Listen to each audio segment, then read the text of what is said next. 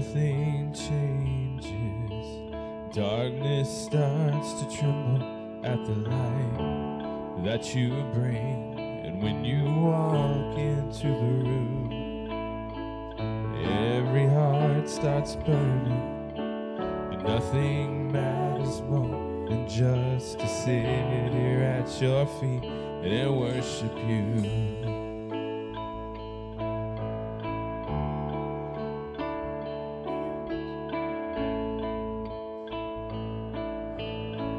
Let's sing that verse again. When you walk into the room, everything changes. Darkness starts to tremble at the light that you bring. And when you walk into the room, every heart starts burning. And nothing matters more than just to sit here at your feet and worship you.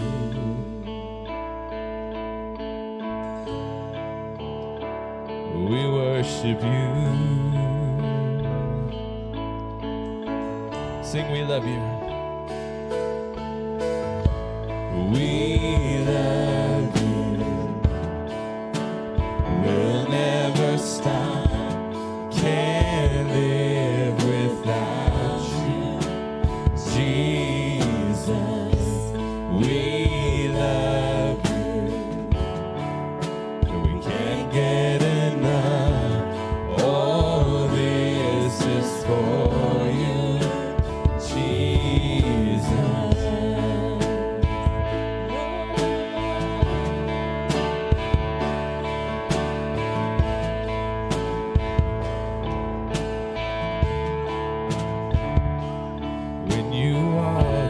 To the room, sickness starts to vanish.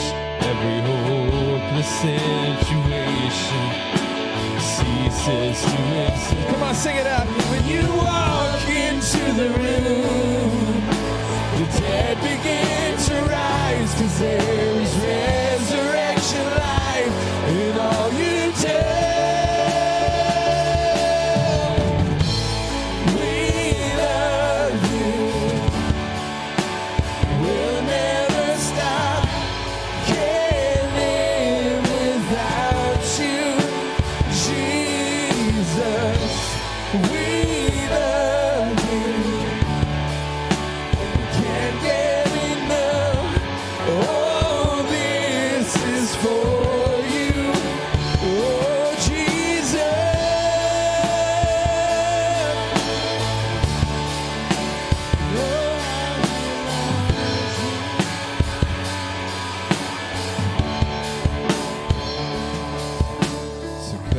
Consume, God, all we are.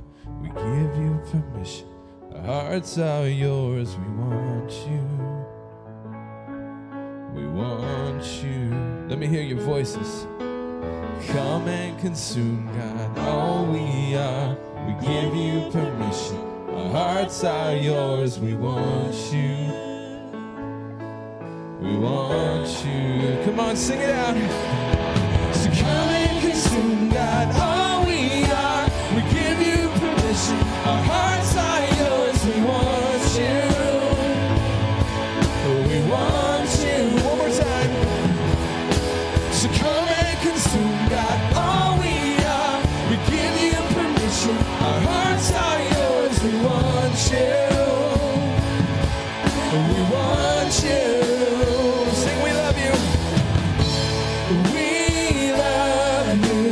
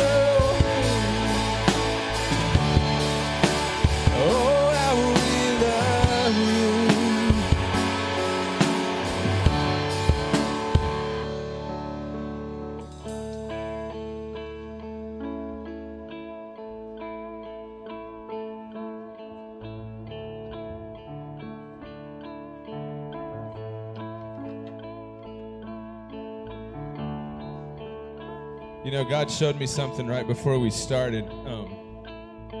Thought this was pretty cool. So if you look at the sign on the stage that says reignite, if you take the five first letters of that, what does it say? Rain. I don't think that was a coincidence. It may have not have been planned, but I don't think it's a coincidence. Yeah, that's something to get excited about, ladies. Come on.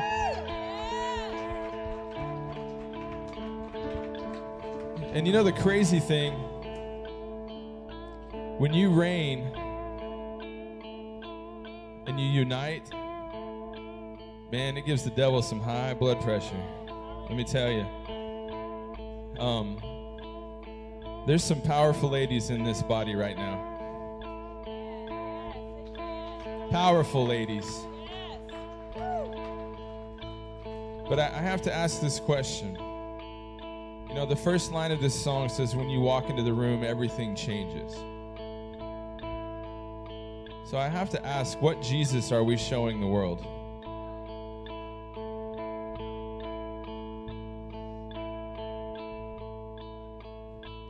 It wasn't quite the reaction I expected, but let me rephrase that. What Jesus should we be showing the world? Should we be showing them the Jesus that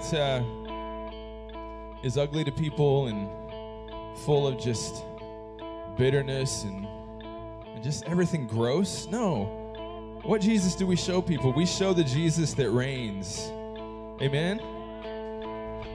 You know, I've come across a lot of Christians that were just unhappy. Man, that's not cool. I don't want to see that Jesus. I don't think the world wants to see that Jesus either. You know, for too long the church has been in this position that we're supposed to point fingers at the things that people do, and I don't think that's the image that the church is supposed to be at all.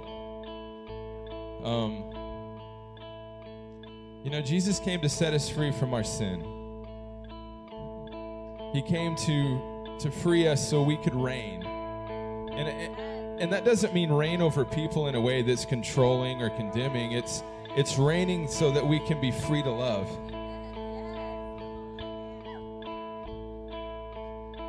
You know, God has this way of taking all the broken pieces that are scattered everywhere and putting them all together. Man, it completely confounds me how he can take something so broken, something that we see as completely useless and would throw out, and he can take it and make something completely beautiful and so amazing. I want to encourage you guys that it's okay to be broken. All right, it's okay to not have it all together. We need to stop putting up this front as a church that we've got everything figured out. And I'm not just saying this church, I just mean the church as a whole. Because if we cannot allow ourselves to be broken, we cannot begin to even let God put us back together. Jesus was broken for us. You know, we get this picture of Christ hanging on the cross, and, you know, the only thing that's bloody is like his head and his wrists and his ankles. But the Bible says that his own mother didn't even recognize him. And he did that for us. He became the wretchedness that we were. I'm not going to say that we are, because if you believe the word of God, then God says that he sees us through the blood of Christ and in that perfection. But Christ became so broken so God could put us back together. Guys, that's good news right there. That is such good news.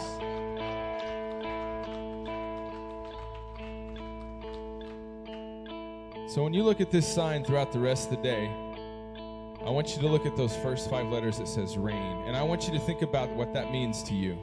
All right? God has given us power in the Holy Spirit. And when that power walks into a room, everything changes. Come on, guys. That's something to be excited about.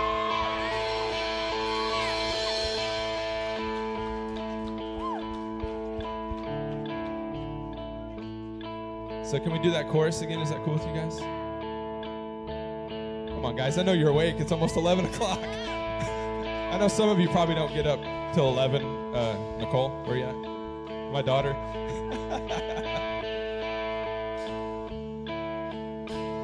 All right, so let's do this chorus again, and I want you guys to sing it like you mean it, all right?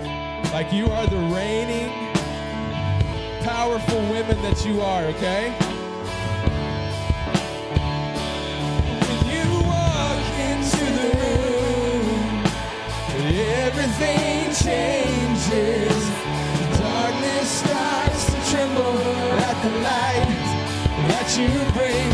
And when you walk into the room, every heart starts burning. And nothing matters more than just to sit here at your feet. We worship you. Come on, sing it out. We worship you. Sing, we love you. We love you. We'll never stop. Can't live without you.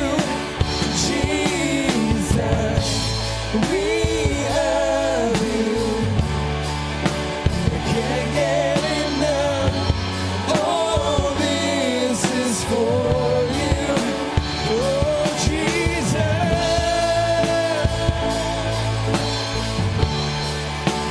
Oh, how we love you. Oh, how we love you. Oh, how we love you.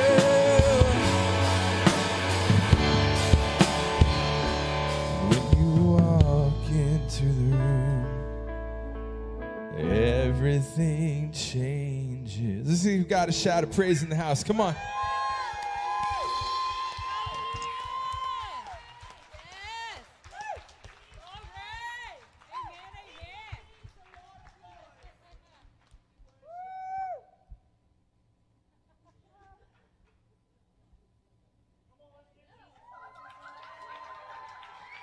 Hallelujah. Woo, my goodness. The energy, just being in a room full of women. I tell you what, it's intimidating. I just have to tell you. I'm ill-equipped, unprepared. Go ahead and take your seat if you want to. So good to be here. Wow, thank you, worship team. Let's give them another round of applause. Can we do that? Hallelujah. Wow, you guys are just getting started. Goodness sakes, so excited for you and excited to be here today. I have the privilege of introducing our first speaker this morning. Quite a privilege. I've known this woman of God, this woman of wonder, right, for probably about 6 years now. Pretty interesting story. Her and her family. Did you say 6? 8. Well, I ain't going to tell you where I got those stats from because I don't want to incriminate my other friend, your husband, who told me that it was 6. But he's a guy. Like I said, we're ill-equipped. We're unprepared.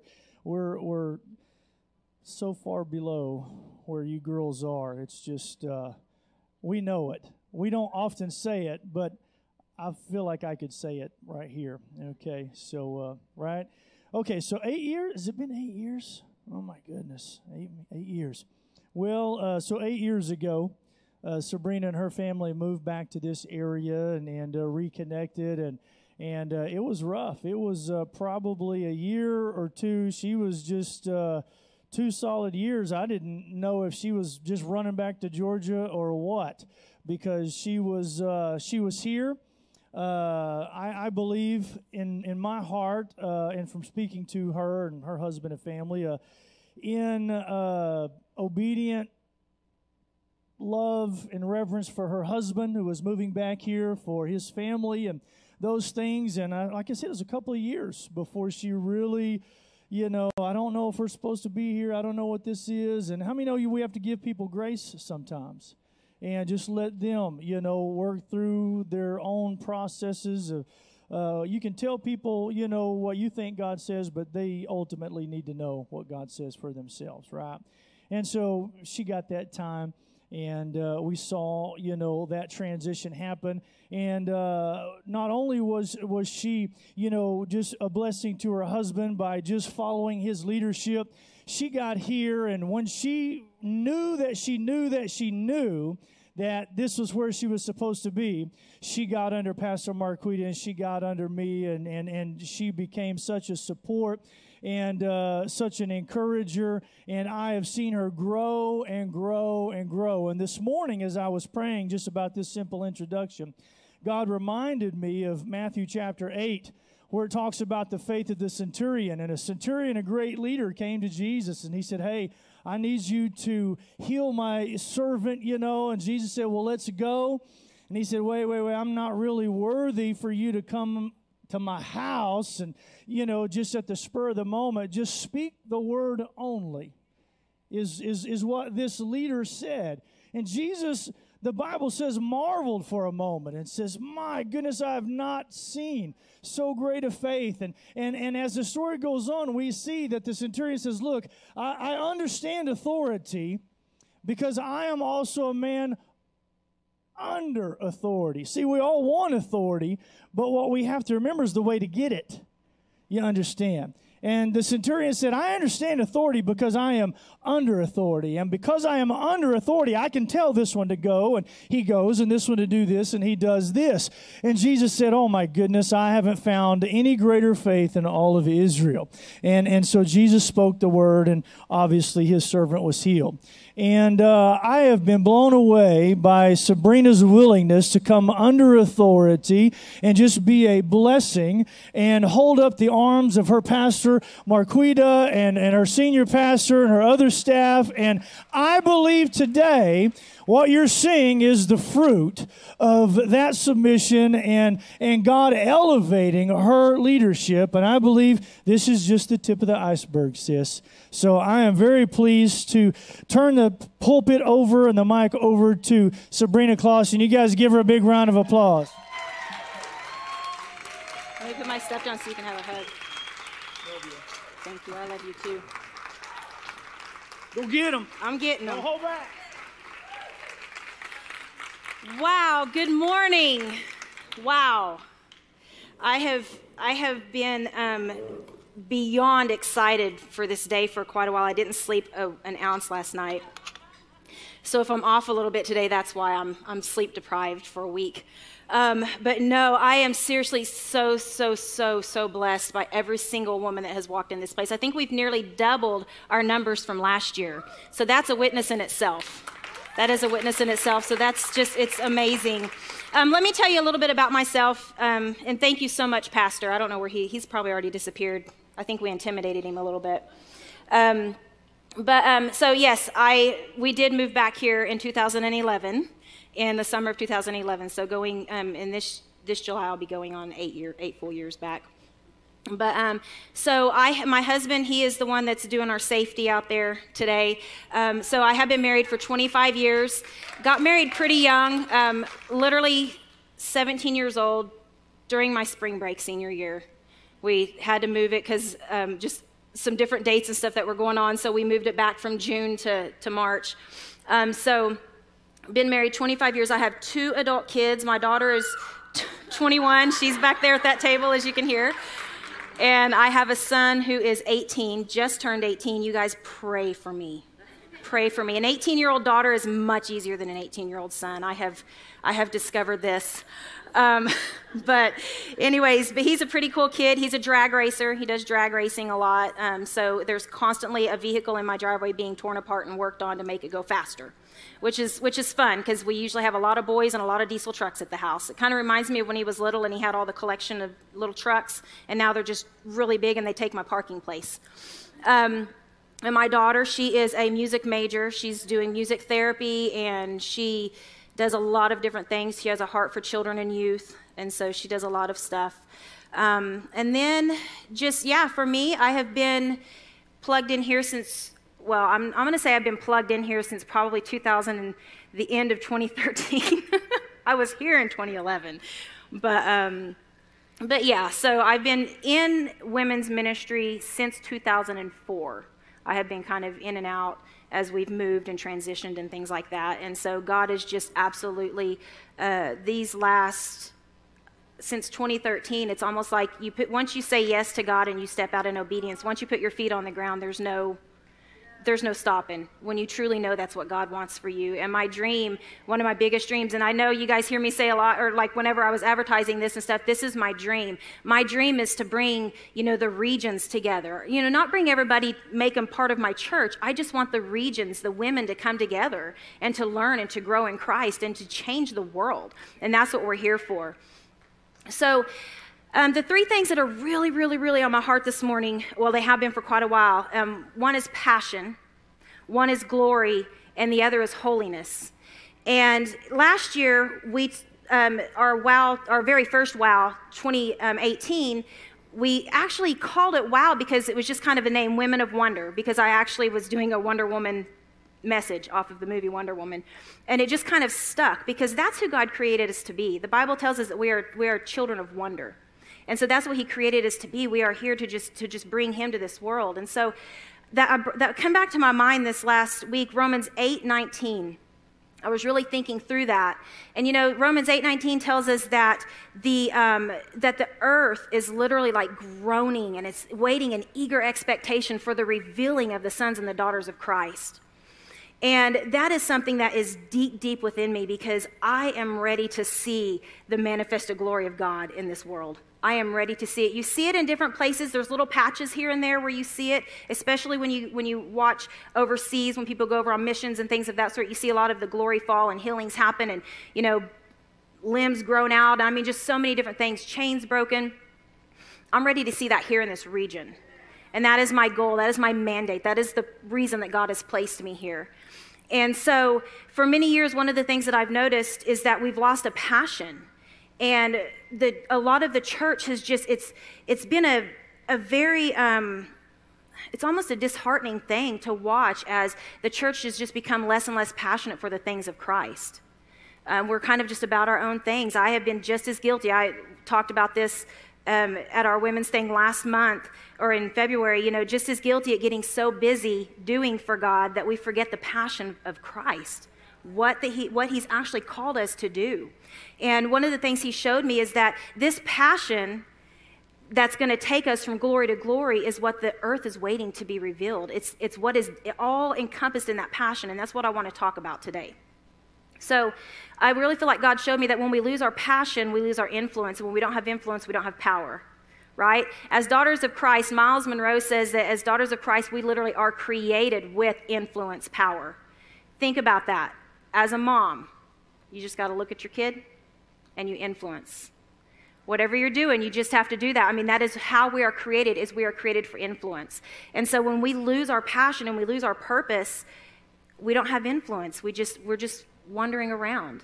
And I want to kind of take you guys to a place today just talking about that, and then it's going to seem like I'm going from subject to subject, but it will all come together. I just want you guys to know that. In Isaiah 59, God's talking to Isaiah, and he's saying, I can't find anybody out there to stand. There's no man for me. And he said that, the streets have fallen in justice. He's like, the streets have fallen and justice has fallen in the streets. There's no man to stand up. And he said, so he was talking of God, put on his righteousness as a breastplate. And righteousness is all encompassed in holiness. And then it says he put on the helmet of salvation. That word salvation there is Yeshua, which is victory and liberation. So he set his mind on victory. And then he says that he put on the garments of vengeance for clothing, and then he was clad with zeal as a cloak. And that word zeal there is passion. He literally put passion on as a cloak and went about his business. One of the things it showed me was that God is passionate about justice. So why isn't the body of Christ? In John 2:14 through 17, oh gracious sakes, where's my phone? Can you hand me my phone over there? I decided not to bring the Bible so I didn't have to put my glasses off and on all morning. But in John 2,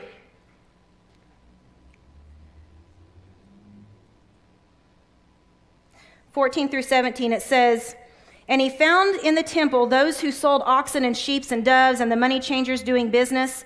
When he went out, he made a whip of cords, and he drove them all out of the temple with the sheep and the oxen, and he poured out the changers' money and overturned all their tables. And he said to them, to those who sold the doves, 'Take these things away. Do not make my Father's house a house of trade or a house of merchandise.' Then his disciples remembered that it had been written," and this was written, I believe, and it was in Isaiah. He said, "Zeal for your house has eaten me up."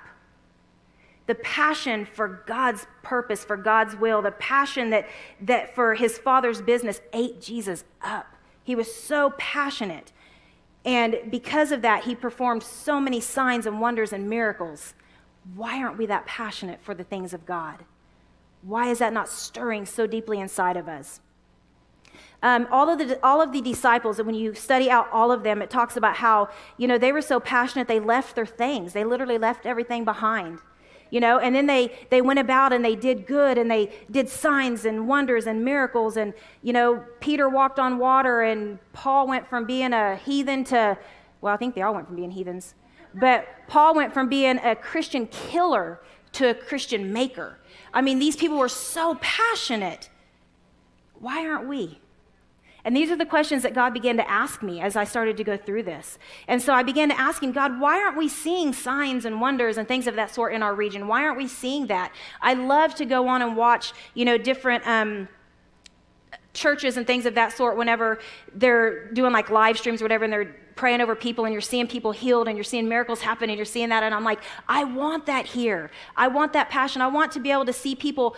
My husband had a dream once, and this is something that we both have held on to so dearly, that the glory of God was so strong in the people in the house that people couldn't even make it to the doors, and they were falling out. They were being healed. They were being set free. And he had that dream years before we ever moved here. But it's something that we both have, like, in our gut, we're ready to see that. We're so ready to see that. And so one of the things God told me is, he said, it's through my glory that this is possible. We have to understand his glory. The glory of God is kavod. That is the Hebrew name for it is kavod. And that actually means the weighty presence. So you've got the presence of God living in you. When you get saved, when you receive Christ as your Savior and you believe in Jesus Christ, you have his presence in you. And then his glory is that manifested presence that comes upon you. Okay, that's what comes upon you. And that is when things begin to happen. Ryan Lestrange says it the best, and I absolutely love it. He says, when you enter into his glory, you leave the limitations of the earth. And that is something I have held on to, and I declare every single day, God, let me leave the limitations of this earth so that I can see your glory in this region, in this place, and in the atmosphere, everywhere I go to see that. One of the best examples, I heard Bill Johnson give this example, and I thought it was the coolest thing ever. So he said he was trying to explain to his church how the glory of God works. And so the way he explained it, which was so neat, he said, in this whole room, there's a millionaire. You guys have no clue who it is, but there's a millionaire here. So his presence is here, right? Am I right? Okay. But when the millionaire gets up and starts handing out money, then his presence is manifested. Things are happening. The action is beginning. You're beginning to see what he's doing. He's actually bringing things about. That's the glory of God. The manifested presence of God is when he makes himself known in that moment. And so he began to tell me that he desires to pour out more. I've heard the word more for quite a while. I've seen different prophets prophesying it. I have heard it over and over and over. I think last year, one of my team members came to me, or maybe it was this year, I don't know, sometime, said, I just keep hearing more. I don't know more of what, but more. And he just told me, he said, I'm ready to pour out more of myself on the body of Christ, but my sons and daughters aren't ready. He said, so many of them aren't pure before me. And so I began to ask him, well, what do you mean by be pure before you? What do you mean by that? We go to church, we do what we're supposed to do, we pray, we're reading our Bible. And he said that he's needing to call his church back into him, back into who he is, into his character, and into that place. It is a place of holiness. And that is something that he has shown me over the last probably 5 months in myself as I've walked through this, that we are lacking so much of in the body of Christ. And I believe that this is what is waiting to be revealed. this is what the world is waiting to see. They're ready to see a real people, not a fake people. They're ready to see signs and wonders and things of God coming in and just changing lives. I don't know how many people have come to me before and they were like, the thing that I love the most about you is that you like are so real. And then I kind of laugh and I'm like, kind of to a fault, because I embarrass people sometimes because I tell things about my family. But it's like, why hide? Why hide? And that is something that I spent many, many, many years doing, was hiding. You know, and I'll get into this in a little bit, but religion will tell you, wash the outside, but the inside doesn't really matter. Just make sure people think you're okay, or, you know, that you look it. That's what religion will tell you, and that is not it. And so when he told me that he's calling us back to a place of holiness, the other thing he told me is he said, some will hear and some will not. But those who hear will heed the call, and you'll begin to see the shift. And that rocked me to my core, because I do not want to miss God for nothing. For nothing. And so I have spent probably the last, since December, I know for a fact, you know, daily on my face, God, show me. You know, I want to see this. I cannot afford to miss what you've got for me to do. We cannot, none of us can afford to miss what he's got for us to do. Do you guys realize that every single one of you, the minute that you're created and woven into your mother's womb, God says, this is your purpose. And he gives you a purpose. Every single one of you, there's not one of you here that does not have a purpose on this earth. And if we aren't seeking God and on our face and, you know, just drawing into him, we will never discover that purpose. We'll walk around aimlessly until the day that we die. And then we'll wonder why our life just, you know, we're supposed to be bringing heaven to earth, not living here just doing whatever and then going to heaven someday. And so we all have that purpose. So through that, my church has... all they hear from me is talk about Peter. And so we've actually started the study of Peter on Wednesday nights. So some of this, if you guys were here Wednesday night, just bear with me. It's kind of a repeat. But Peter, between Peter and Paul, they are two of my favorite disciples, I think. Because Paul had a passion that once he saw Christ was unstoppable. He took a passion, a relentless passion that he was taking, and this was religion doing this. He believed he was right, going and killing Christians in the name of religion. And he was passionate about that. Did you know that when when Stephen was stoned, was it Stephen that was stoned? When Stephen was stoned, Paul was a young man, and he was standing over there holding the cloak while they stoned Stephen, one of the disciples.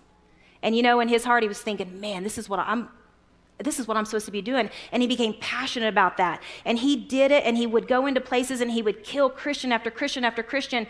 But the minute that he stopped on that road to Damascus and God met him on that road, the passion, I want you guys to think about that. The passion that he had for killing, like I said a minute ago, literally turned into a passion to save lives.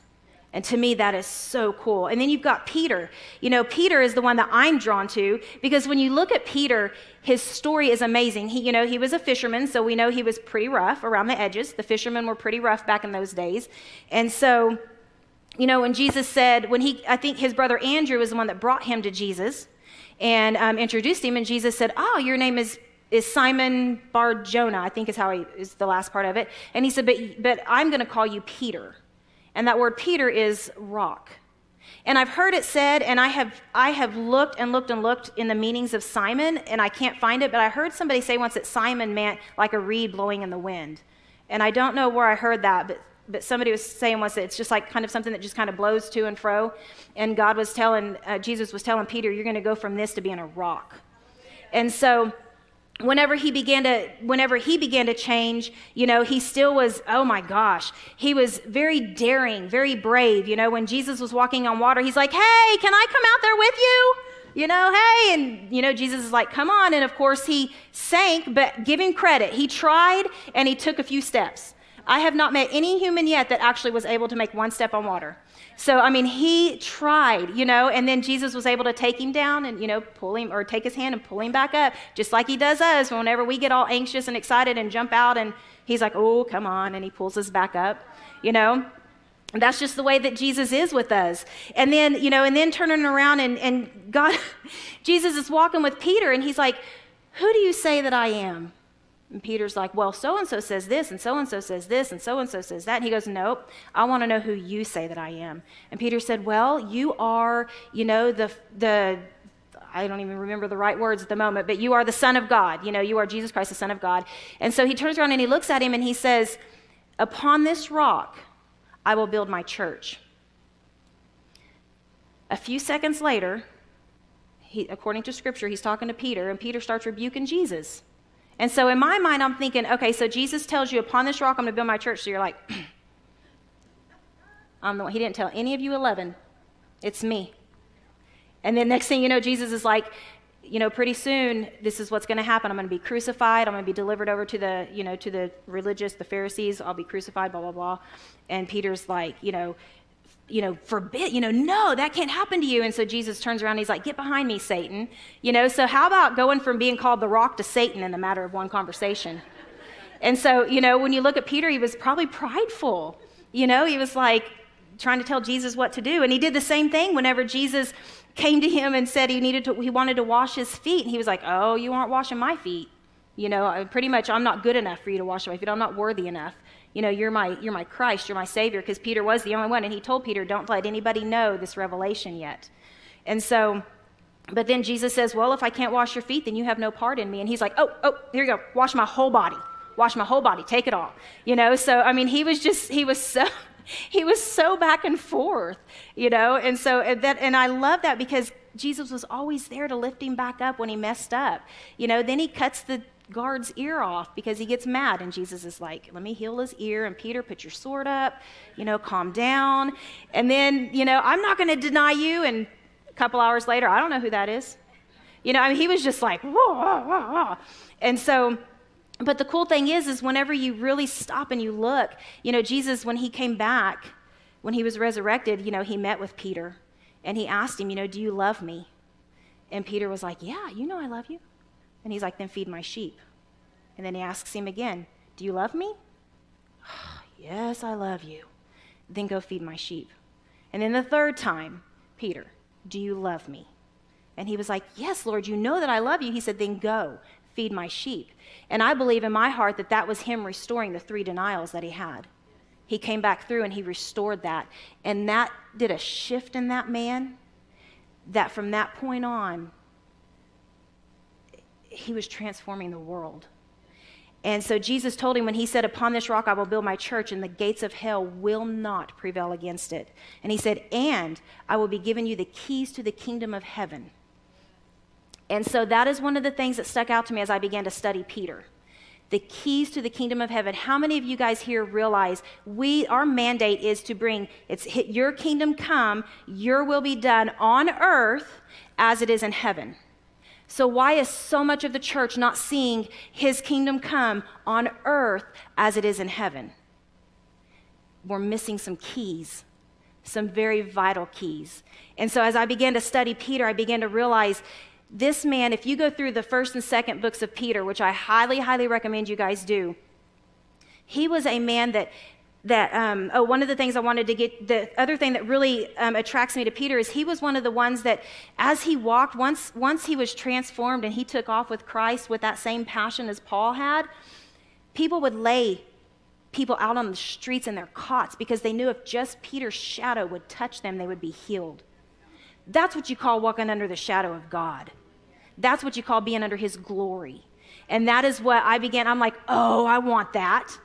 Is it wrong to want that? No, that's what God called us to. I was like, man, I want that. I want to walk into a room and see the atmosphere shift in a heartbeat. I want to be able to just walk along the street and people just be like falling out. I don't even have to touch them. And they come back and they're made whole, they're made well. I'm a counselor, but you know what? If we were walking in that, I wouldn't need that. I wouldn't need to be a counselor, which is fine with me. I would rather walk by and see someone transformed in an instant than spend 6 months in a counseling office with them. That's my heart, and that's what I want to see happening again. And so one of the things I noticed, there was one main theme that I found through the whole 2 letters of Peter. There's 1st and there's 2nd Peter. And it was all wrapped around holiness. holiness. And I was like, well, God, I need to understand what this holiness is, because I feel like I'm holy. I mean, I've been saved, I think, since I was 4 years old and, followed Christ pretty much since, but there's something missing because I'm not walking in what I desire to walk in. So what's missing? And 1 Peter 1:15 and 16 says, he who called you is holy. You also be holy in all of your conduct, because it is written, be holy, for I am holy. I really struggled with this because one of the things about holiness is that in the name of religion, it has been twisted. And many churches, I think, have stopped teaching on it because of the twisting of it. I truly believe that. It's become such a difficult subject that it's like, we'll just stay away from it. And that, to me, is dangerous if we're going to be bringing the kingdom of heaven to this earth.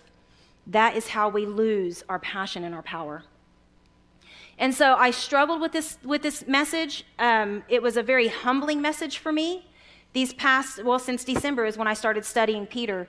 I have spent more time on my face than anything else. Even during worship, I was telling Shane one week, I said, I can't even hardly stand anymore during worship because I just the humility, the humbling inside of the awe of our God. And that's one of the things God showed me that we've lost is part of that. The subject of holiness is very black and white. There's no gray. There's just not. You're either going or you're not. The Word of God tells us that it is better to be ice cold than to be lukewarm. So we're either walking in true holiness or we're not. But there's no fence line there. There's not. And that's one of the things I think that I really struggled with. Many of you guys here do not know me, but the ones who do sit underneath of my teachings and my leadership, one of the things I do want you to know about me is there is nothing that I teach that I do not walk first. I won't. I tried it before, and it really sucks because then you're held at a standard that you're like, oh, So I have walked this. I think Pastor said on Sunday, it's not practice what you preach, but it's preach what you practice. And that really touched me because that's my heart. And so that is something that, if I'm teaching something, just know that I'm either in the middle of walking it or God's just brought me out of that. And this is something I will be walking out forever. So I will always be in it. If you see me doing things I shouldn't be doing, call me out. Okay? Anyone has full permission for that. Does not bother me. But in the midst of jumping into this, it began to really turn me inside. I just began to have a lot of turning. God has revealed and he's removed so much, but yet he's replaced and he's restored even more. My life has and continues to transform on a daily basis. I've had days, like I said, of silence, and I would come in here to the office and go to my room, and I would have to just shut my door because there was so much flowing through me that I had to just get it out, get it out on paper or whatever. There's been those days, and there's been days that they can't shut me up because it just keeps coming out. He's actually removed things, situations, and people. There's times that when God's calling you to the next level, when he's calling you up higher, that he needs to remove people from your life and situations and things. And if we're not willing to let go of that stuff, then we're not going to change and we won't see the next. And that's hard. It really is. When you have people that you are, just involved with and doing life with and stuff like that, and God begins to transform and move things, it's hard. But we have to be obedient. We have to be. And the cool thing about it is as he removes and takes situations and move things around, he's always got something waiting on the other side. I saw a picture on Facebook the other day of a little girl holding a tiny teddy bear. Some of y'all may have seen it. And Jesus was standing in front of her holding his hand out, and she was like this, and he had this huge bear behind him. And he was like, give this to me. And it was like, you never know what God has whenever you're willing to give up what he's going to turn around and restore with. And to me, that is the coolest thing ever because I have watched this cycle in my life. As God has grown me and matured me, it has been a constant, it's like several months of one thing and then you flip and then you're like, okay, what's going to happen this time around? And here a while back, I was even kind of angry. And I said, well, who are you going to remove from my life now? Because I feel like so many times we get so close to people and then he's like, and so me and God have really real talks, and it's okay to do that. I just want y'all to know that, so that's one of the things I asked him. Well, who next? Why do I make friends? I mean, that was part of my struggle moving back here was I was very plugged in at our church in Georgia, and I had quite a few friends, and I didn't understand why I was in ministry and I was in counseling and everything was going well. Why would you take that away and put me here in 110-degree weather? That was like the first summer we were back, it was sandstorms. There was no rain. I remember looking out, we were renting a trailer back here before we bought our house. I remember looking out the window crying. I'm like, I miss the green grass of Georgia. I could be at the beach right now. And it was just dirt blowing everywhere. And so it was bad. It was a bad 2 years. I remember my mom walking in the house one Sunday, or no, it was probably a weekend, I don't remember. Anyway, she's at the house and she goes to leave and she turns around and she looks at me and she goes, what happened to that little girl that was so passionate and so on fire, and the counselor, the one that had such a drive? And I was like, she's gone. I'm going to stick with nursing. And I did. I told her, I said, she's gone. I don't want to do that no more. I mean, I was so, not lost, but I didn't understand, why do you give me things and then take them away? I couldn't understand it, but my gosh, look today. I mean, he's going to give, he's going to take away, and he's going to give more. I mean, it's humbling to me. It's massively humbling to me. So that was a side note for you guys to know. I'm not preaching something at you that I'm not willing to walk myself. But going back to religion has taken the word holiness and they've made it about rules. This is something that I grew up, not in my home, but with distant family members. A lot of them were, well, I think they still are, a lot of my dad's side of the family, they're the Pentecostal holiness. And so I grew up with that mindset that holiness meant that I had to wear a dress, and I couldn't swim in anything but a dress, and I couldn't cut my hair, and I couldn't wear makeup, and this girl needs makeup. Okay, there's no going without it. So I would just have to be a heathen the rest of my life. That I couldn't do this and I couldn't do that you can't have a beer. You can't have a glass of wine. That was the kind of stuff that when I thought of holiness, that's what I thought of, rules and regulations, right? So many times that's what we think of. We don't realize it's actually an internal heart stance. But the Pharisees were all about that. As long as their outsides appeared well, it didn't matter what their soul looked like inside. The Pharisees were the ones that, they were always making laws and doctrine and taking contexts of Scripture and, taking it out of context. And they would take one Scripture and build a whole religion off of it. And then they would take the 800 and something laws of whatever from the Old Testament, and they tried to live every single day by them. But yet all they were concerned about was their immaculate synagogues and the money that they could bring in. And don't you dare heal somebody on a Sunday. Don't you dare. It was all rules. Don't get someone saved on a Sunday. That's work. Everything was rules and regulations. And Jesus told them in Matthew 23, he said that the Pharisees literally kept people from entering the kingdom of God. Their rules and regulations kept people from salvation. And then he says that they were literally as beautiful as whitewashed tombs. But then he turned around and he said, but you are full of dead man's bones, dissertation, self-indulgences, and uncleanness. That's what religion does. I think Pastor said it on Sunday. He was so in my message on Sunday. I was like, what are you doing? But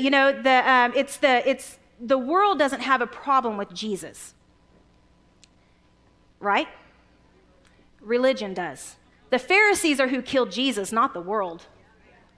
So when we stop and we think about that Pharisaical spirit that still wanders around in the church today, that's something that one of the first things we've got to squash. We've got to squash religion in the church. But, and also, the Pharisees were, they were just, I don't even know. All through there, Jesus warned us all throughout his walk on this earth to be cautious of the leaven of the Pharisees. And I just think about yeast. Yeast gets into the bread, and that's what causes it to rise, but it doesn't just do a single spot. It does all of it. So that leaven of the Pharisees, that religion, and like I said, that spirit is still at work in the church today, and that is something that we have to, it has to be vanished. If we're going to see the glory of God fall, and we're going to see his manifested presence come in and start transforming lives out, okay, let me make a disclaimer here. When I'm talking about the church, I'm not talking about this building. I'm talking about each one of you. Okay? So if we're going to see this stuff happen out on the streets where we're walking by and the glory of God hits somebody and heals them without us even touching them or speaking, religion has to go. Religion has to go. And so I do see, I don't see anywhere in the Bible that the Pharisees went around doing any signs, wonders, or miracles. None. They looked good, but they didn't do anything. But I do see where Jesus constantly was going about rebuking them for what they did do, because they did not love. And that love is the number one thing, because God is love. And the Bible says that if we do not know love, then we do not know God. And so if we're not loving, and you also can't hate your brother and say you love God. Guys, it's all encompassing. If we're carrying any form of hate, bitterness, or unforgiveness in our hearts, that's not love. And we're not connected properly. We're not in sync, and that's another part that has to go. But that's February's message. Y'all go back and find that one. Okay, so, but anyways, holiness, God didn't call us to look a certain way. One of the things that my husband and I had a conversation of, I was sharing this, I think, on one Wednesday night, but we were talking about tattoos. Like, I have several tattoos, and at his job, they had to, they can't show their tattoos anymore. And he's a mechanic, which is weird to me, because I'm like, he has mechanics back there that have sleeves, and I'm like, in the summertime, they're going to be hot because they don't have an air-conditioned shop. So I was feeling a righteous anger for his fellow employees, I'm like, that's just wrong. And so anyways, we kind of started having this conversation, and I think he did it just to ruffle my feathers a little bit, but he goes, for some people, it's probably about their holiness. And I looked at him, and he was like, I didn't even know what to say. I said, do not tell me I can't walk in holiness because I have a tattoo. And he kind of grins and he walks off. And I was like, do not.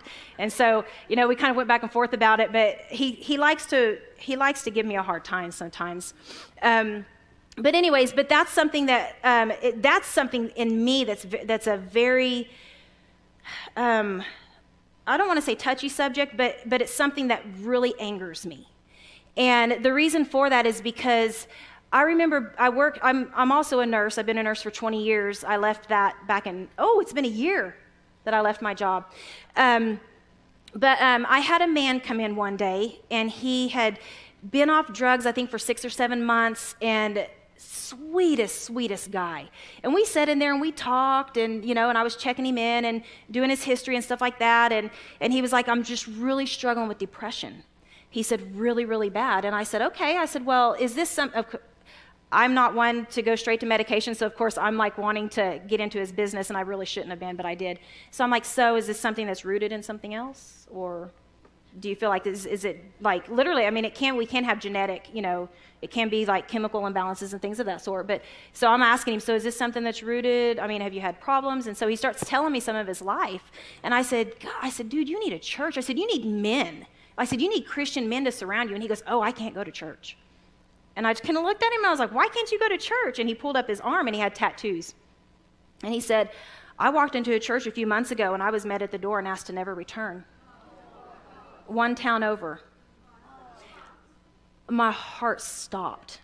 I literally had to leave the room and go to the hallway and cry. I hurt for him. I'm like, and Dr. Huser was like, what's the matter with you? I'm like, you cannot tell me he can't. And he's like, you need to come back here. It was just like, it hurt. I'm like, this is a man that needs Christian men surrounding him and loving him, and he needs a church home. He needs somebody coming to him and saying, you don't have to be depressed. But because of the stinking whitewashed walls and not being able to love people, he's told, leave. What in the world? That took me probably a week to get over. I leaned over and I looked at him after I calmed down and I went back in the room. I looked at him and I said, I'm a pastor in my church. I have 3 tattoos. I said, you're welcome at my church anytime. And I handed him one of my cards. And he was like, thank you. And I even called some of our men and I said, if you see this guy show up, I couldn't give him the name, but I said, this is what he looks like. If you see him show up, you better surround him. And it was a bunch of our life group guys at the time. Unfortunately, he did not show up, but I'm sure he had a lot of stuff inside of him that he felt very judged. And I'm sure that would be a very scary move for him to walk into another church after being told that. So I even invited him to our life group. I'm like, you don't have to even come to church. You can come to my life group, and so, but yeah, I'm like, this is not going to happen anymore on my watch. No more. I mean, I have tattoos. My family's covered in tattoos. I have tons of friends that have. I mean, it's like, seriously, oh, I was mad. It made me want to go get like a whole entire sleeve and go walk into that church and show it off. But I wouldn't, because I'm not rebellious. I'm not rebellious. But I am determined. Is there a difference in that?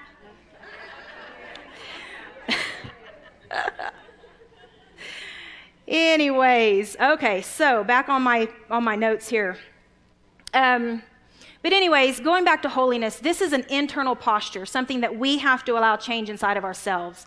It is the character of Jesus Christ in us. It is all-encompassing. It's Him. And I believe it's time. One of the things I really feel in my heart is that it's time to rebuild that road to holiness in the body of Christ. It is time for us to start modeling that. The only way to rebuild something is to begin to model that and to begin to pray it in and begin to show it. Especially in today's day and age, people are watching constantly. They're constantly watching, and they want to see how real you are. When our internal posture lines up with God's heart, we will begin to see His glory flow. And so one of the things I began to really look at was, how does this happen? I mean, literally, how do we get back to this place? How did we get off from this place? That was one of the things that I've been really asking God. When I think Shane, our guitar player that was up here, we were having this conversation probably about a month ago, and he asked me, he said, where did we get off? I mean, literally when? You know, and I said, I seriously believe it goes all the way back to the Pharisees. You know, it goes all the way back there to where they couldn't even accept the Jesus standing in front of them. And that religion just continued building its way into the church and building its way into the church. And so I want to take the next few minutes, and we're going to do a little bit of a teaching moment. So we're going to get into what holiness is. Holiness means consecrated. It means to be set apart, devoted, and assimilated unto God. And so we're going to go on to the consecrated. Holiness is being consecrated to God. I love what Shane said a while ago about, you know, being able to, it's okay to be broken. It was part of my notes. I was just like, wow, that's really cool. Because one of the things that we see so much, or I see a lot in the counseling office especially, is this disillusioned ideation that once we get saved, life has to be perfect. It has to be perfect. Much of it's been actually done through religion, telling us that Christians, you know, they have to be quiet. Don't tell anybody that you've got problems. Don't tell anybody that you're broken this morning. You just put on that mask and you go in and you say, I am blessed and highly favored. But yet inside you're absolutely shattered. That is not what God wants. You know, and that is something that the body of Christ is here for each other. We have to start being here for each other and honestly being discerning enough that when they do stand there and say, I'm blessed and highly favored, pulling them aside and saying, no, you're not.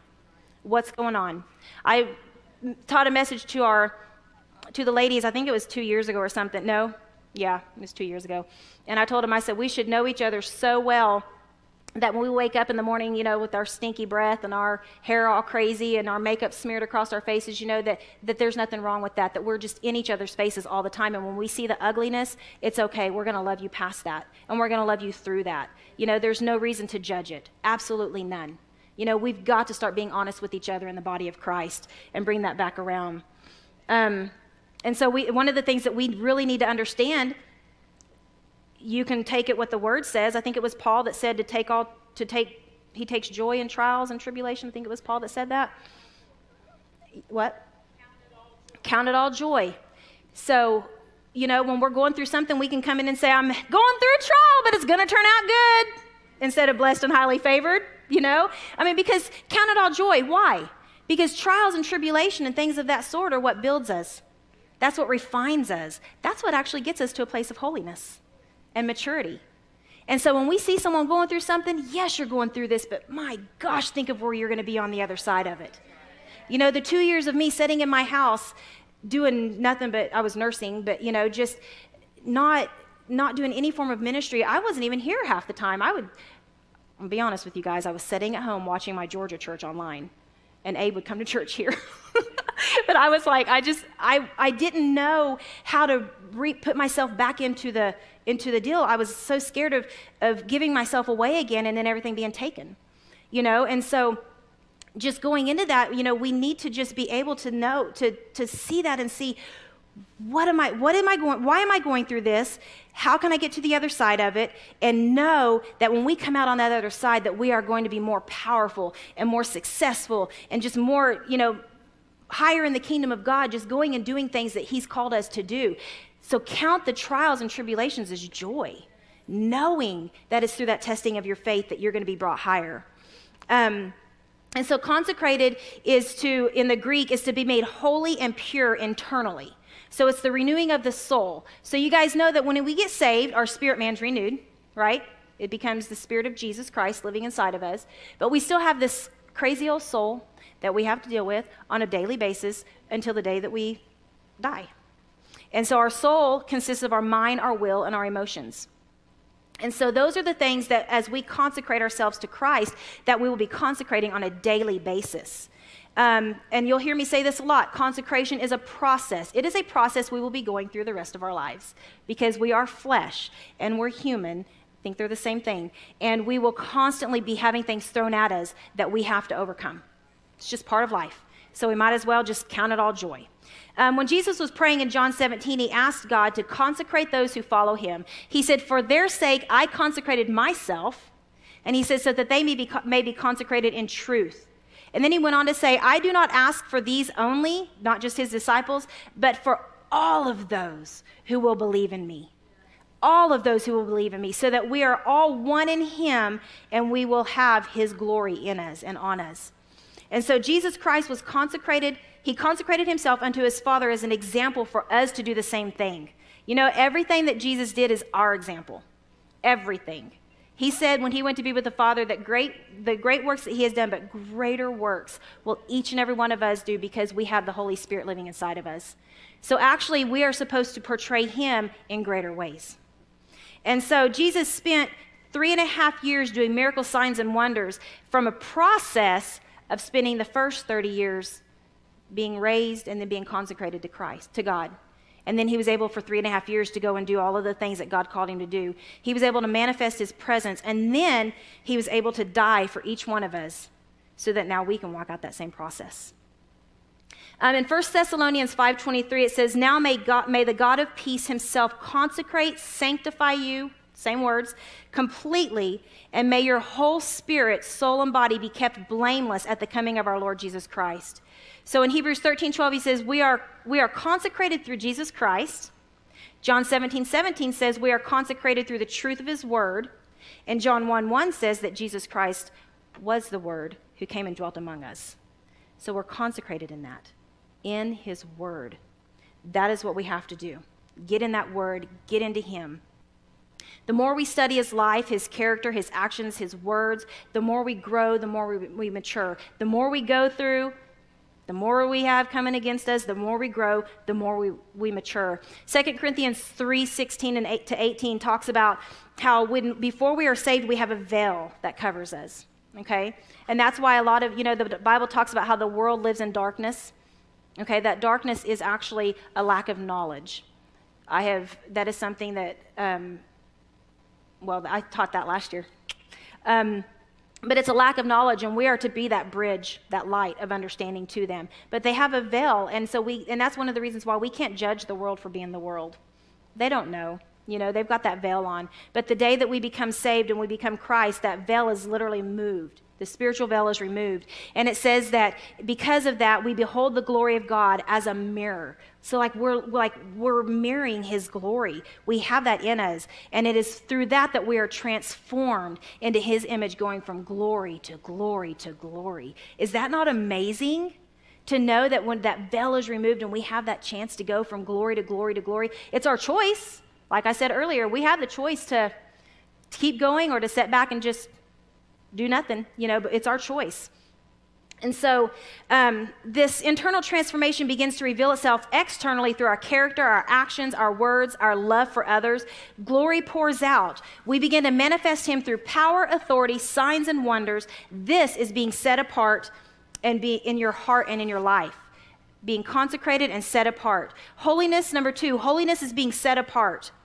1 Peter 2:9 tells us that we are a royal priesthood, a chosen generation, a people set apart, a holy people. We are a people set apart and a holy people. We are set apart so that we can proclaim his light, his knowledge, all that Jesus Christ is, to the darkness of the world. That is why we're here. When we are truly set apart in our soul, the world can sense it. They literally are drawn to that. You know, they're drawn to the authenticity. They're drawn to the realness. They're just drawn to it. They can literally feel Jesus on us. In Peter, it says that when Peter and them got done teaching, it says that they marveled at their teaching because they were so bold and they were so, just passionate about what they were doing, because they marveled because they looked at them and said, we can see they're uneducated men, but my gosh, look what they're doing. We can tell that they have been with Jesus. That is something to grab a hold of. When you walk out of a room, people should look at the other people and say, oh my gosh, I can tell that person's been with Jesus. I can see it. I can feel it. That is what we should be doing when we walk into a room. He's not saying that, he says, or to be set apart is to be set apart in our mind, will, and emotions, again, in our soul. And he is not saying here that to be set apart means that we can't be apart. So many times we get the religious mindset that, okay, I'm set apart, so I can only be with Christian people, and I can only hang around with my Christian friends, and I can only do this, and I can only do that, and I have to follow this, and I have to follow that. No, he is saying, go be out in the world, but just don't act like them. Go be out there and transform lives, but don't become part of them. That's what he's saying. I think about Paul in 1 Corinthians 9, 19 through 23.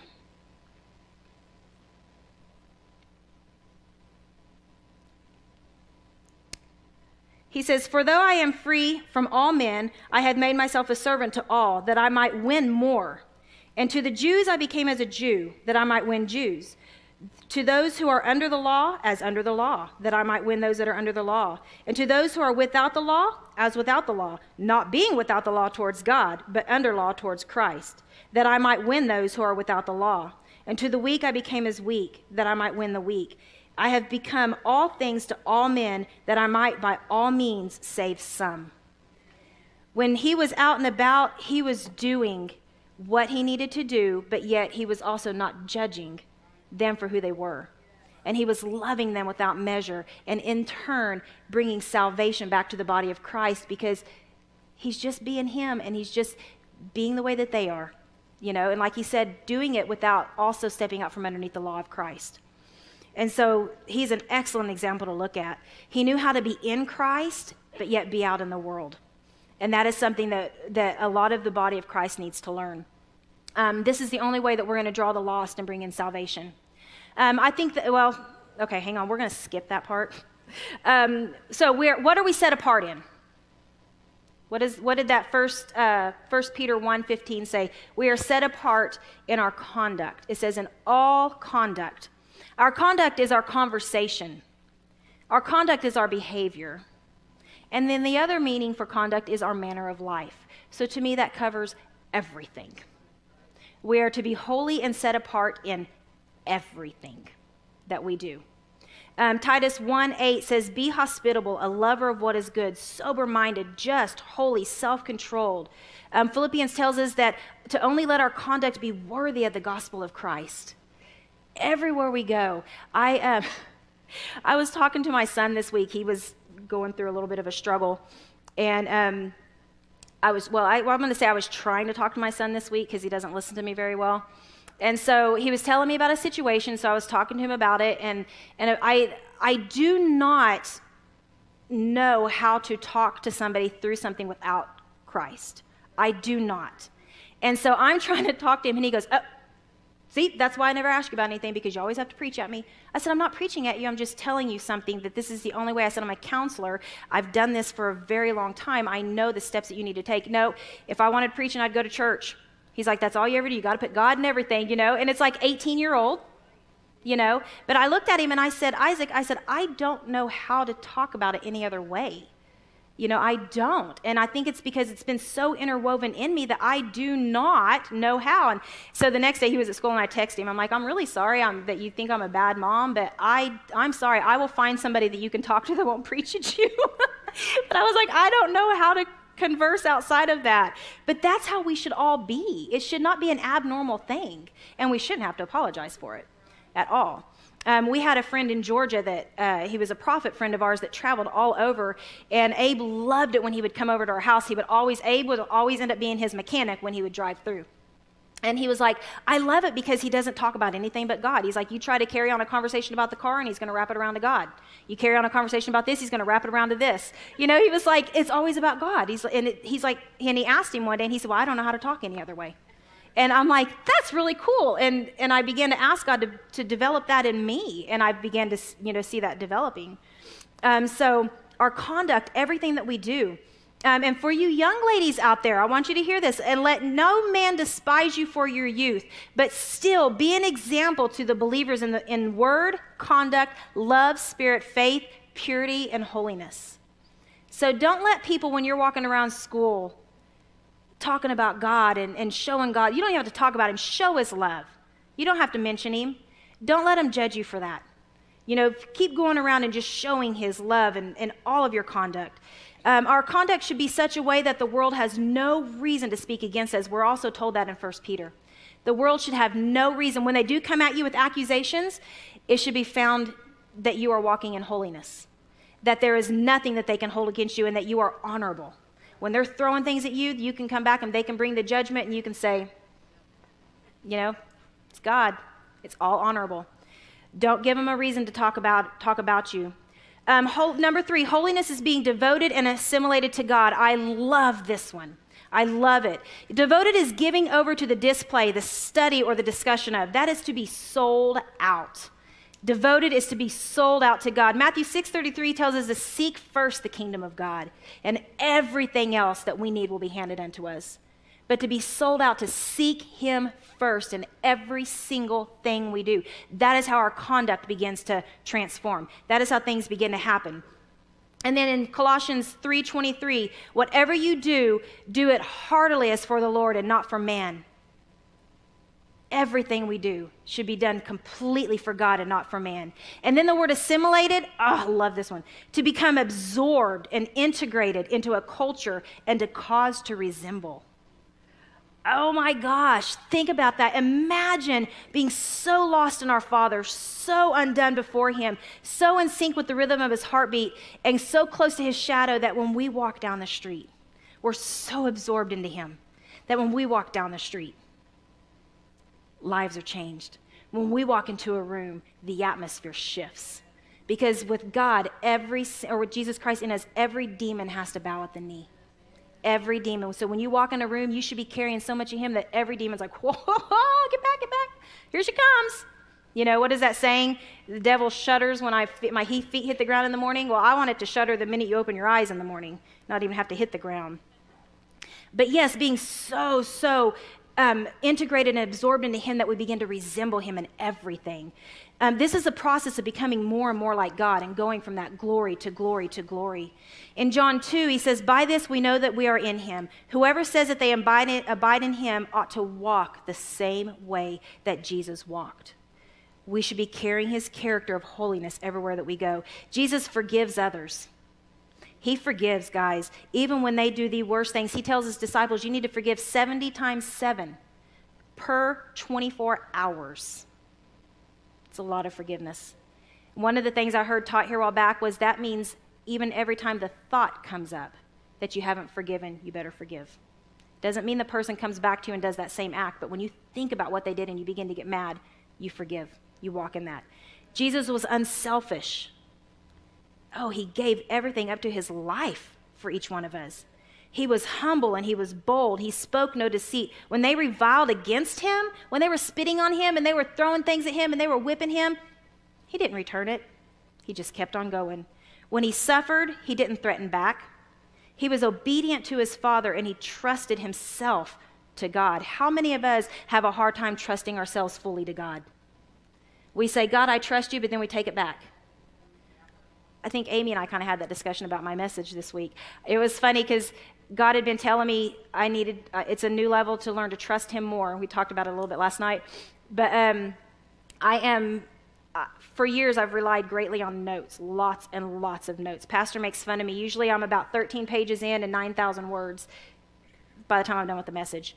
And so she messaged me the other day, and she goes, I've been praying for you, and all of a sudden, I got the word concise. I wasn't going to share it with you, but it won't leave, so I'm sending it to you. Well, when you look up concise, it pretty much means bring everything down into a smaller, I don't know the exact meaning of it, but it was like take something big and bring it down. And I text her back, and I'm like, oh my God. I said, God's been telling me for like over a week to get rid of my notes. Like I had 13 pages of notes. And so I prayed about it through that day. I was a nervous wreck by that Wednesday night, did my teaching Wednesday night, got home, and I was like, I told Abe, I said, I'm not happy with any of this stuff for Saturday. And he was like, what are you going to do? I said, I'm going to rewrite it all. And he just looked at me. So I went from 13 down to 5. That's a major thing for me. I think it was only 2,000 words. But it was being obedient to him, you know. She told me, she texted me back, and she said, that's your safety net. And I'm like, oh, you're right. I'm not going to deny that's my safety net, but God was asking me to trust him, you know, and we've got to come to that place where we trust ourselves to the hand of God. We have to come to that place. Because of his character and his surrender. Oh, another thing that he did not do is he did not tolerate religion, which we've got that clear. Because of his character and his surrender to his Father, Jesus also walked in power over over everything that the enemy threw at him. He walked in authority in this earth, taking control of the atmosphere, bringing a shift in God's glory into manifestation. And he walked in dominion over every demon that came across him. He even took dominion over death itself because of the glory inside of him, because of his obedience to his Father. And then I don't know where the worship team's at. Do you guys want to come back up? Okay. We're going to end with talking, you know, one of the best ways to allow God to come in and just begin to purify us and to bring us to that place of holiness is to allow, you know, just his refining fire. His refining fire just to come in and just burn away the dross, just to burn it all away. He says in his word, be holy for I am holy. Our God is a consuming fire, and it is through that fire that we are able to be purified internally and see changes come into our character, our actions, our love, and our life to be just like Jesus. Like I said a while ago, 1 Peter talks about how we are to, you know, we're going to face trials, and that's one of the reasons that he wrote the letter to the churches. 1st and 2nd Peter were written to a bunch of churches that were dispersed all throughout the Asia Minor, because that was during the reign of Nero. And Nero was one of the most sadistic and most cruel leaders they had. He would take Christians and he would put them in the middle of his big, huge Colosseum rings, and he would have them his games to their death. He would take Christians and he would drive stakes through them. He would just do, he was horrible, horrible, horrible. And so Peter was writing to these churches because he was trying to tell them, listen, I understand the persecution that you're going through. And these churches had been, they were scattered all over the place because they were hiding from Nero, okay? And so he, being the one that Christ built the church upon, he was sending out encouragement. I understand the persecution that you're facing. I understand that because of what's happening, we are of the lowest status. We are the ones that don't have much. The government did not support them at all, because if the government found them, they were going to take care of them, because Nero had ordered all Christians dead. And so he was encouraging them, you know, keep going, keep going, keep going. There is purpose in this. There is purpose in it, you know. And so he just kept on and kept on pushing them. And he said, you know, it's through these trials, through these tests, and it is through all of that that we are literally so refined by the consuming fire of God. You know, the Word of God tells us that He is a consuming fire. And it is through that he comes in there and he takes care of the stuff. He takes care of all of that stuff. And he told me that it's time... God told me the other day when I was praying, he said that he is fixing to send literally lifelong structures that have kept you bound. Did you know in 1 Peter, he said, in 1 Peter 1, he says that we are redeemed from the aimless traditions of our fathers. And when you study out that aimless tradition, did you know aimless literally goes back to the been put upon us through our fathers? our fathers' fathers through the generation. And he said he's going to come in and he's going to bring out the surrender to him. He said he's sending his fire to refine the church, and that's us, guys, in preparation for his glory to fall in a move that many have not seen yet. This had me so excited. I was like, okay, let it happen today. Let it be today that we begin to see these structures fall and the refiner's fire come in and burn. Starts with each one of you here today. The refining fire is calling us into a depth with him that we do not know of. We do not understand the depths of love. And I was in a very, I don't cry, but that year I had spent I think I'd just gone to Haiti, and I'd spent a lot of time he was softening me. He was really softening me. And I didn't know Christy, she's over here at table 2. I didn't know her at the time, but I walked into Lauren Binder's office, and she was her receptionist. And I'm sitting there waiting on Lauren to come in there, and she goes, I've got to tell you something. And I said, okay, you can tell me. And so she starts telling me, she said, God just said he's fixing to take you deeper. He's taking you deeper into love. He's taking you, and I'm like, sitting there, and I've got tears running down my face because all I can think of is how much deeper is it going to go? I'm already a mushy mess. But that's where he wants to take us. He wants to take each one of us here today to a deeper, deeper, deeper level in him so that we can walk in that holiness, so that we can come forth and we can be the women of God that he calls us to be. We can be the women of wonder, and when we leave a room, we leave people wondering in a good way, not in a bad way. Please don't leave people wondering in a bad way. So I want to take this time. Isaiah 61 says to arise and shine, for your light has come. The knowledge and understanding has come. You guys have it. Can't deny it now. You've been sitting here for the last hour. So it's in you. And the glory of the Lord has risen upon you. The darkness and the lack of understanding will cover the earth, and a deep ignorance the people. But the Lord will arise over each one of you, and his glory will come and transform this world. The lost will literally come to your light. They're going to see Jesus in you, and his word right here says the lost will be drawn to you. You're going to be walking down the street, and people are going to be like this. They're going to be going, they're going to want to rub on you. They're going to want to know what's different about you. And that's what the refiner's fire is going to do. It's going to bring you guys to a different level. And so I just want to invite you guys up. We're going to take the next probably 20 minutes or so if you want to come up and pray too. Marquita, if you want to. Come up and let God just refine you today. He wants to literally just pour himself completely into you and just bring out all of the things you guys have been carrying. Guys, we carry hurt. We carry brokenness. We carry things that it's okay. Please know it's okay. There's nobody here that's going to judge that today, but we want to see you leave without it. So come on up here. Let's let the refiner's fire completely rock your world today. Do you want to do when you walk into the room? Yeah. Thank you.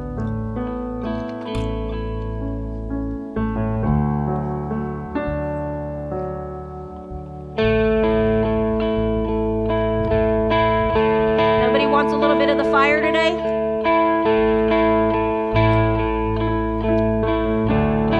Come on, ladies, you can't sit still. Come on. We aren't shy in this house at all. There's no shyness here. Shy's a lie.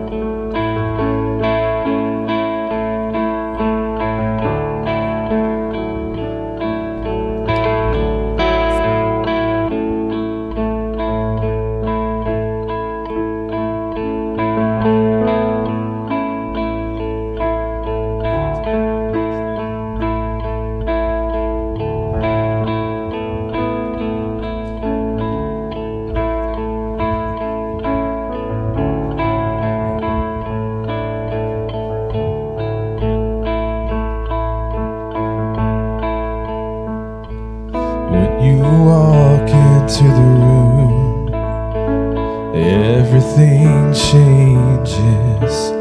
Darkness starts to tremble at the light that you bring.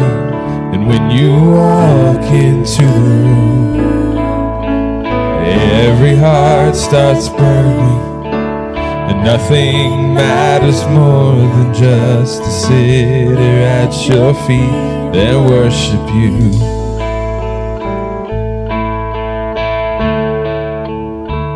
We worship you.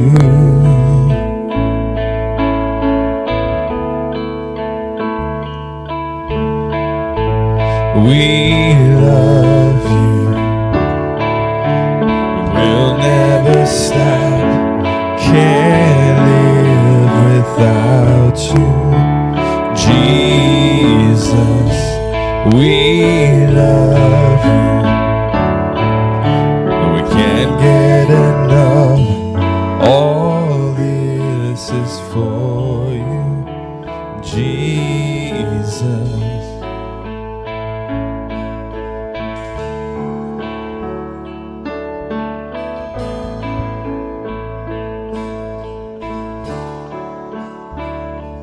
When you walk into the room, sickness starts to vanish.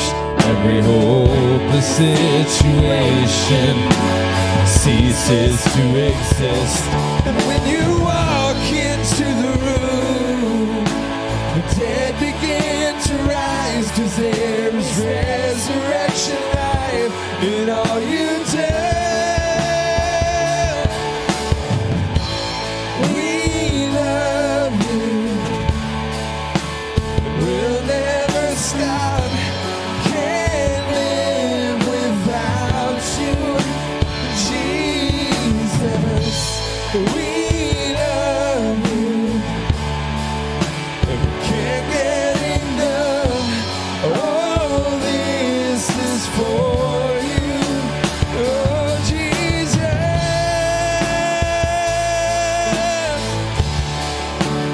Oh, how we love you.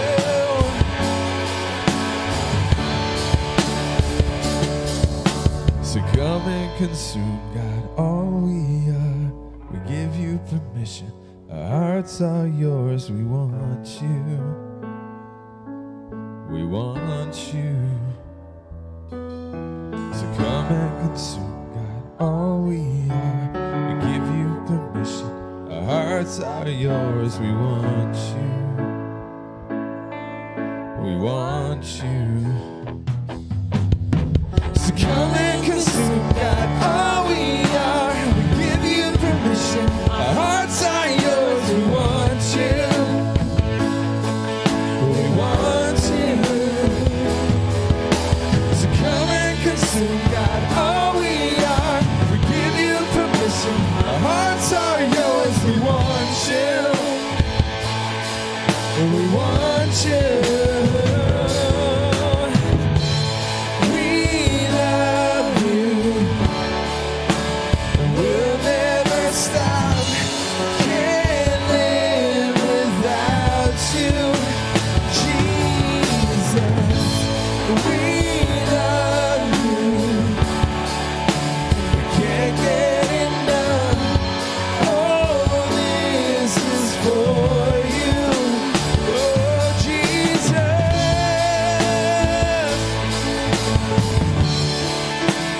Oh, how we love you. Oh, how we love you. Oh, how we love you.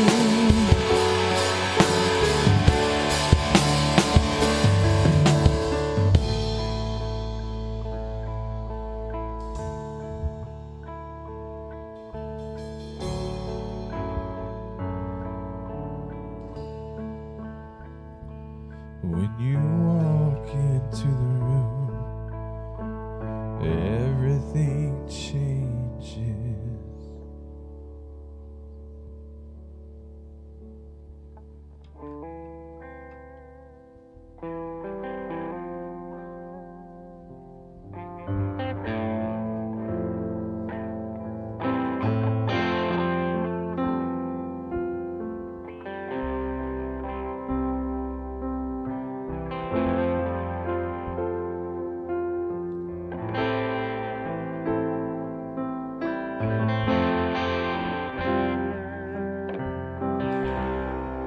In the crushing, in the pressing, you are making me out. In the shoreline, now surrender.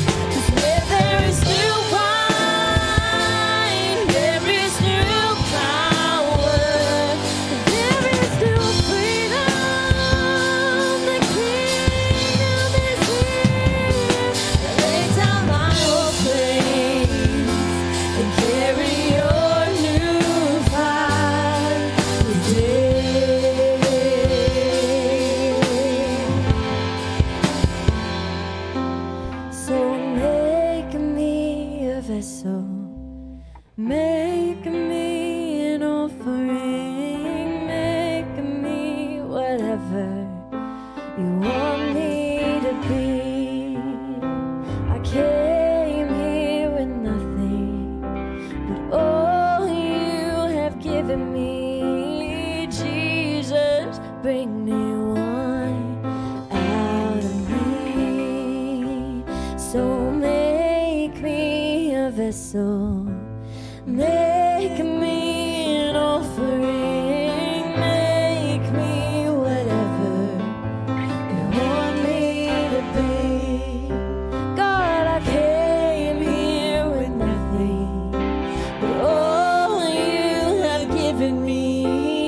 Jesus, bring new wine out of me. Oh, Jesus, bring new wine out of me.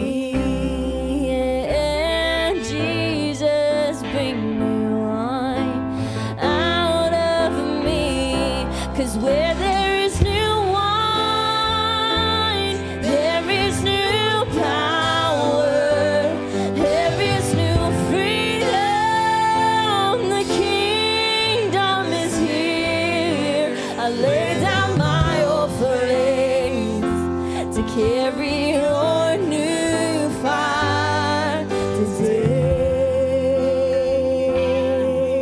Oh, yeah. 'Cause where there is new wine, there is new power, there is new freedom. The kingdom is here. I lay down my offerings to carry your new fire today.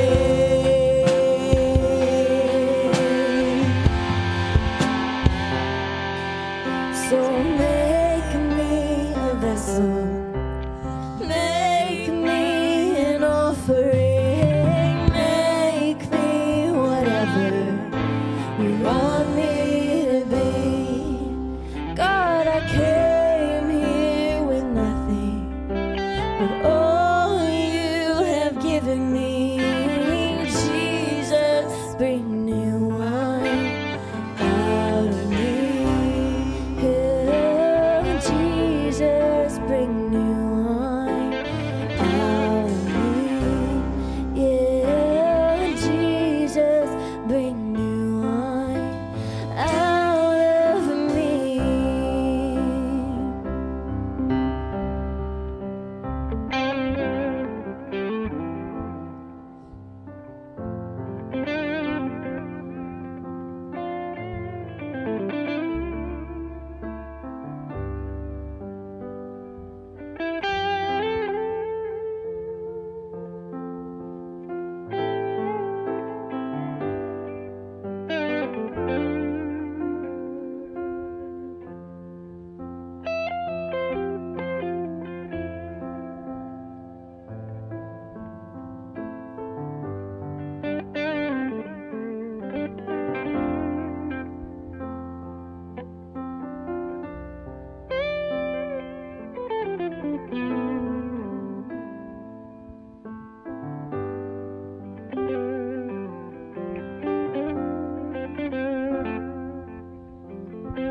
Sing, 'cause there's new wine. 'Cause there is new wine, there is new power, there is new freedom. The kingdom is here. I lay down my old flames to carry your new fire today.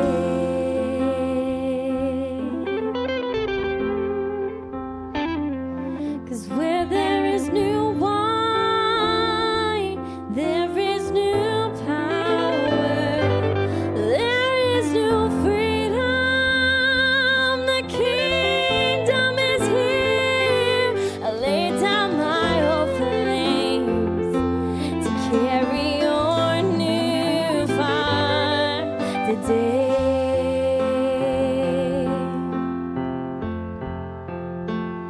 'Cause where there is new wine, there is new power, there is new freedom.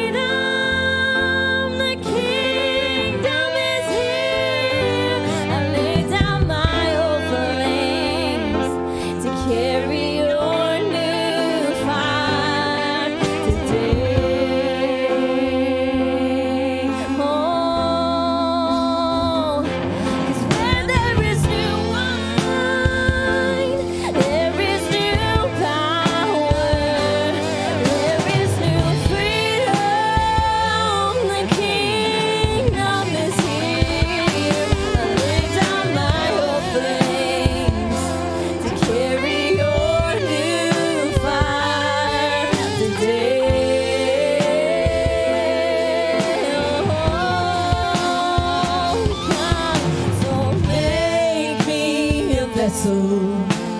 Make me an offering.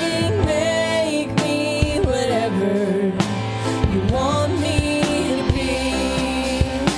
I came here with nothing, but all you have given me. Jesus, bring new wine out of me. Make me a vessel. Make me a vessel. Make me an offering. Make me whatever you want me to be. God, I came here with nothing, but all you have given me. Jesus, bring new wine out of me. Oh, Jesus, bring new wine out of me. Yeah. Jesus, bring new wine out of me. Oh, Jesus, bring new wine out of me. Yeah. Jesus, bring new wine out of me.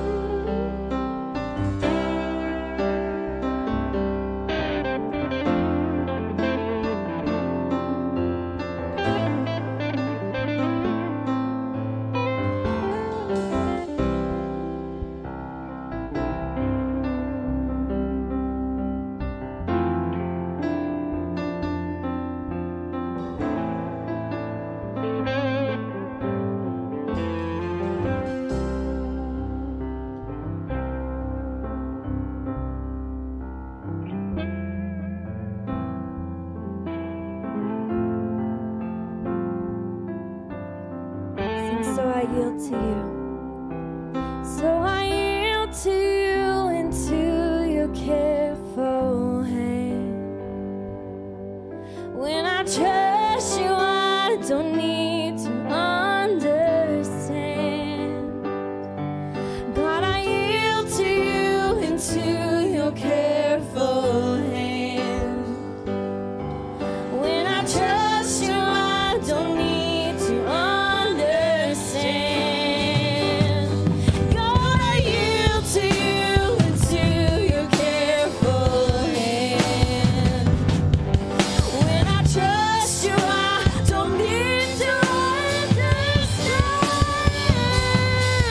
So make me a vessel. Make me an offering. Make me whatever you want me to be. I came here with nothing, but all you have given me. Jesus, bring new wine out of me. Oh, Jesus, bring new wine out of me. Yeah. Jesus, bring new wine out of me.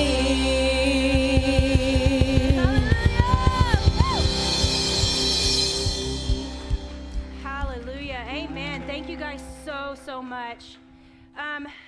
Wow. Have you guys been rocked so far? God is so good.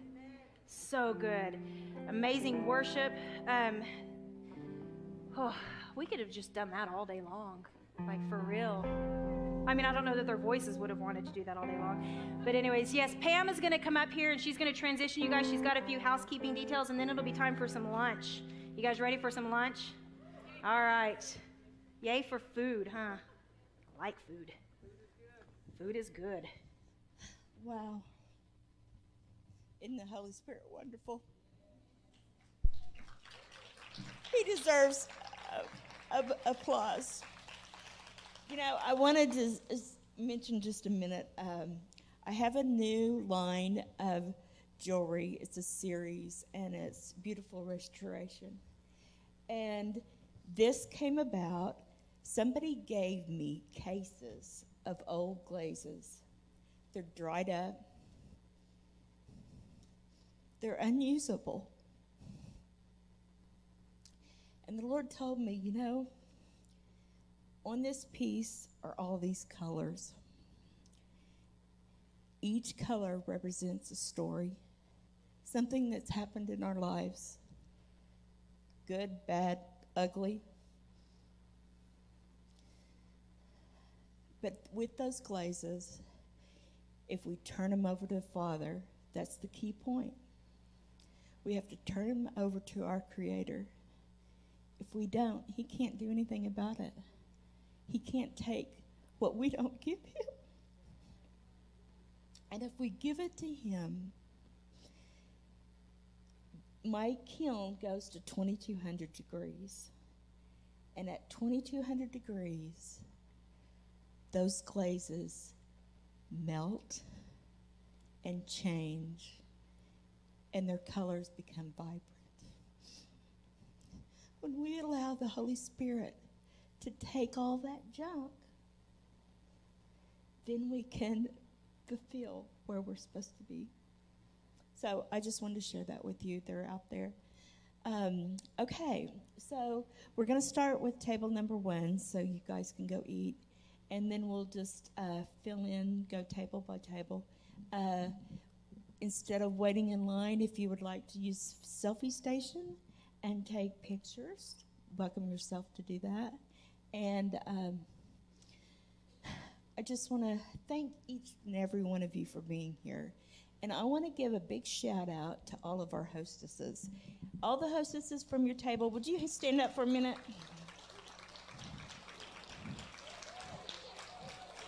They have worked so hard, and they have been little busy bees trying to make their table so special. And I just think they did an awesome job.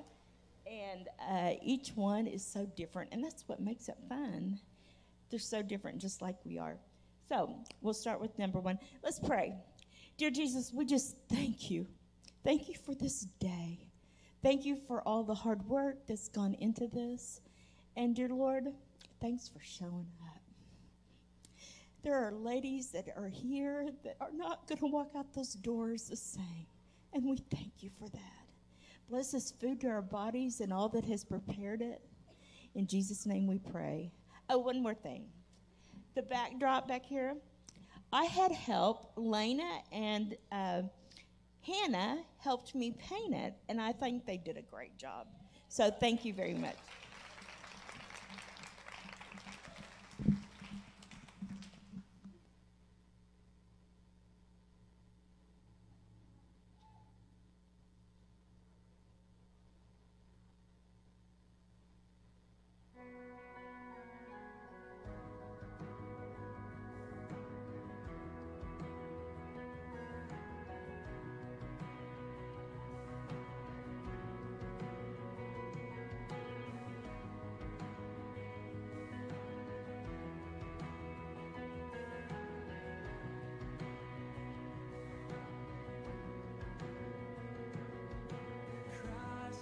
Hannah said I wasn't loud enough, so make sure you take your plates to eat off of, okay?